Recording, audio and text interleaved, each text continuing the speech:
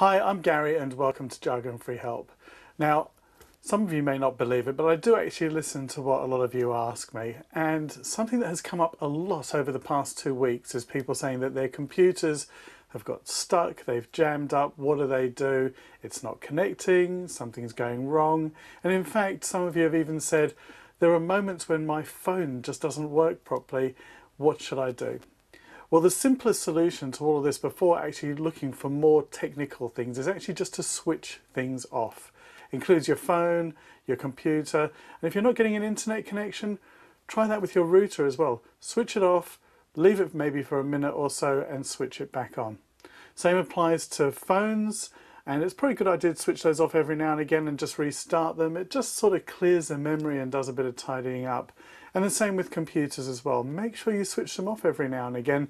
It does do a little bit of maintenance and tidying up. So with your computers, it's really important that if something does go wrong on your computer, don't just pull the cable out if you can't get it to switch off. That can actually cause a bit of damage, power spikes and things like that. What you should do is just hold down the power button, and this applies to pretty much any computer or laptop.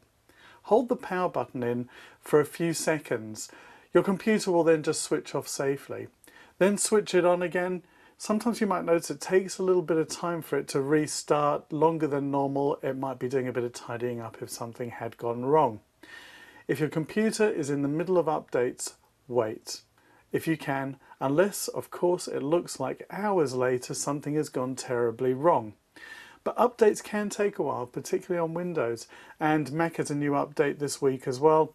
Looks like they're preparing for something, perhaps something to do with the new iPad software that they're releasing.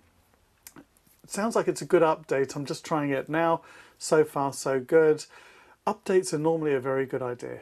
So just remember, if things aren't working properly and it's a digital device, basically it's a computer and it needs to be switched off every now and again. And if you're having trouble with it, then what you need to do is not pull out the plug at the back, but to actually hold down the power button to switch it off. With routers, quite often there isn't a power button. You have to just unplug it and plug it back in. Sometimes it's worth just trying pulling it out, plugging it back in again and seeing what happens. I have this as well with my Skybox. I had a problem with it recently, pulled the power out, left it out for a minute or so, plugged it back in. I did have to wait for a while for it to reboot everything, which was a little bit worrying, but it did all work in the end. So that is quick solutions to what to do, just in case something does go wrong with your computer, phone, Skybox, whatever it is. Switching it off and back on again. And now on to this week's App of the Week. This week's App of the Week is something called Hidden Sky. It's basically something called augmented reality. That's when you use the camera, and this is on my iPhone, to look at the world around you, and it then overlays digital things there. You may have seen some time ago I did one on something called WorkSnug.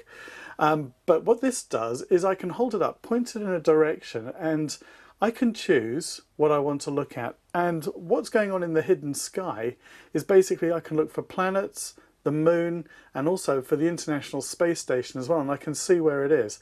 So what it's got is a little arrow there, and it's pointing to me towards where the International Space Station is. So if I keep pointing down, there it is, I can do that, and if it was night time and it was above the horizon, I'd be able to see it. So little excellent one there.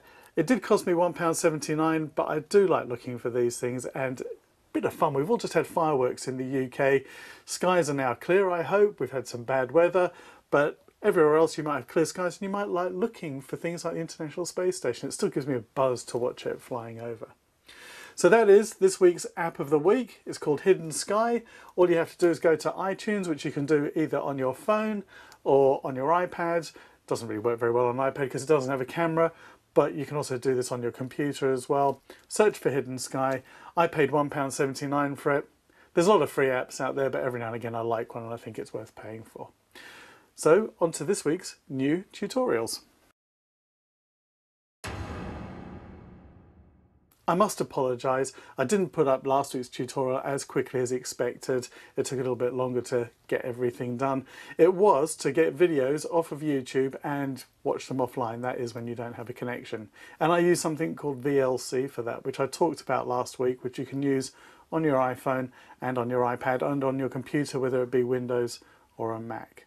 So I've now caught up on that. I'm now just putting a whole load of tutorials together. I've got some for Excel that I'll be putting up sometime in the next week.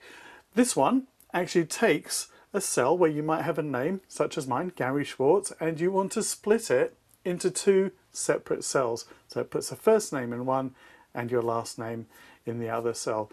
Common problem when you've got databases and you import information and you want to take that data and split it up. So check out that tutorial. I'll be putting that on as soon as I can. It will be sometime in the next few days. So check that out. Thanks for watching and see you next week.